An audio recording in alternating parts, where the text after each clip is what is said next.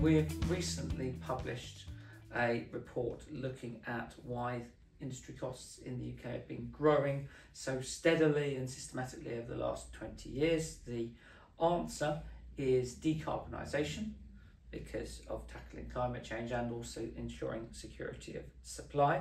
A related question is decarbonisation is leading to lots of renewable generation being built.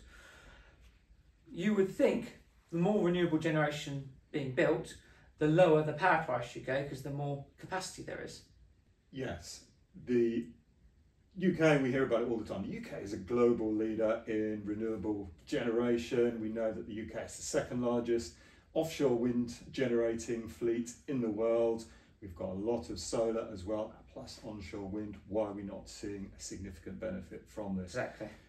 The single biggest factor in the UK, in setting the UK power price, is the net price of natural gas. And natural gas is a commodity that is traded on the global markets, and we have to pay, the UK as a country has to pay the global price in order to receive sufficient gas.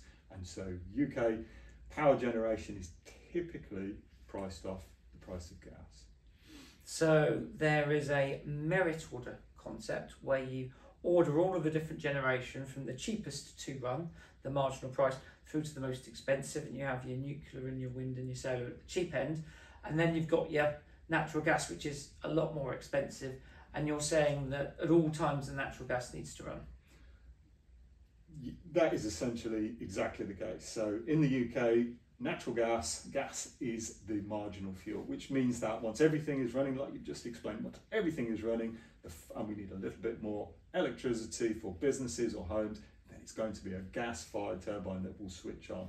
And the UK has a unified power market, which means that the price of all the elements based on the merit order is priced off the most expensive unit, which is the gas price, typically the gas price. Now, it isn't running all the time, but it is running most of the time, and therefore it is setting the price.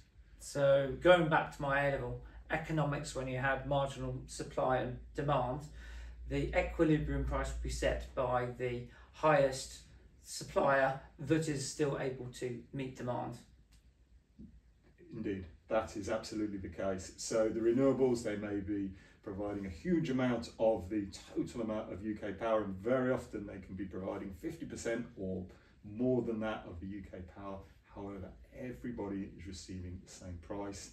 And as we say, that last little bit of gas, whether it's 15, 20 or 30% of the total demand, is what is setting the price. But you did say that we are seeing the odd peak, peak into troughs of lower prices at those occasions, that those rare glimpses of not needing any gas on the system at all. Absolutely, we are seeing that. We're seeing that on a more and more regular basis, and it has actually become a phenomenon throughout this year, more so than any other year.